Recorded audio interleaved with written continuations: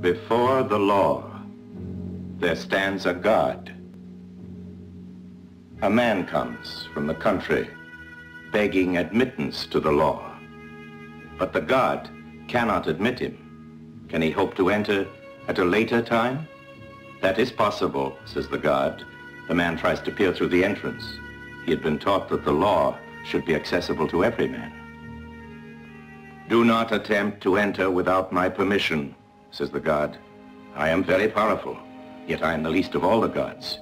From hall to hall, door after door, each god is more powerful than the last. By the God's permission, the man sits down by the side of the door, and there he waits.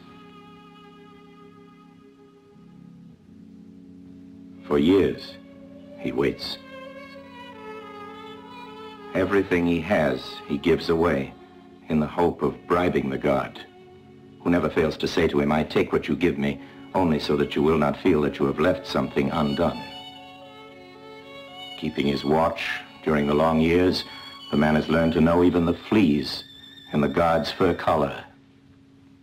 And growing childish in old age, he begs the very fleas to persuade the God to change his mind and allow him to enter.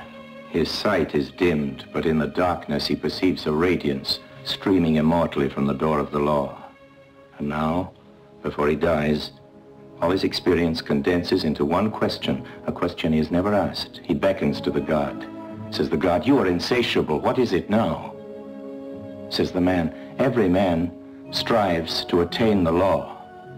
How is it then that in all these years, no one else has ever come here seeking admittance?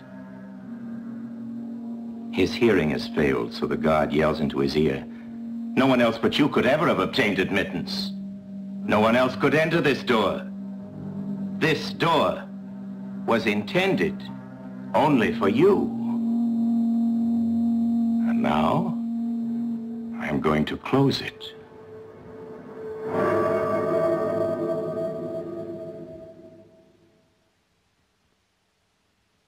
This tale is told during the story called The Trial. It has been said that the logic of this story is the logic of a dream.